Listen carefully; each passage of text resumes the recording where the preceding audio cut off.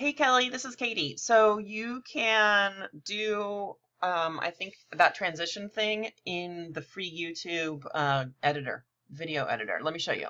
So I'm in my video manager in YouTube. Go down to that create link and then go into video editor.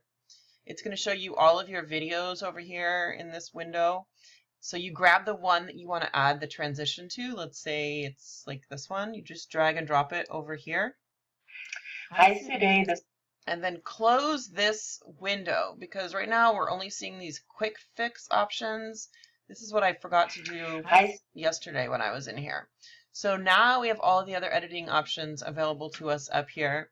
And we can, oh, this is what I wanted to do, add a photo. So, okay, wait. First, go to the place in the video that you want your transition to be. So let's say it's like for me after 44 seconds. Okay, then so you click on you can move it around here, find the spot, and then you click on the little scissors icon to split the clip at that place.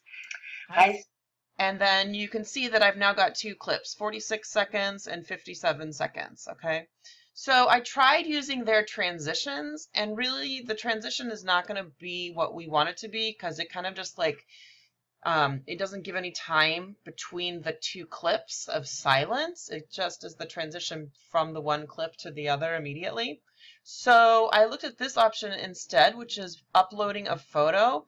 I just created like a little photo that says pause the video now. And I created that in Canva and then I just uploaded it. So you just do add photos, go out and upload photos, and then you can go out and grab whatever photo. I mean, it can be a photo of anything you want. I just created one in Canva that says pause the video now, and I could send that to you if you want to use that one. But then you just take this, you drag it and drop it between your two clips, and what'll happen is when the video starts to play, here, let's move it over to 45 seconds, right before that clip plays, and then you can kind of see what happens. So I can tell that that quiz is in this course, it's just that it's not. See, so there's where there's no audio. Not deployed.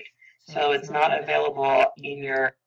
So, and then you can make this as long as you want. By default, it looks like it's at 5 seconds, but you could make this longer if you wanted them to have longer in there. The thing that was throwing me off was that I was stuck in this menu. So you need to either close that menu or with that X, or you can click on the little video thing and that takes you back to the main menu.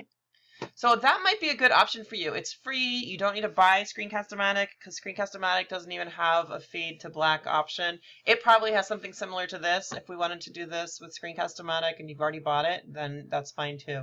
But it looks like the free YouTube video editor will give you something that might work for your students. Hope that helps. Bye, Kelly.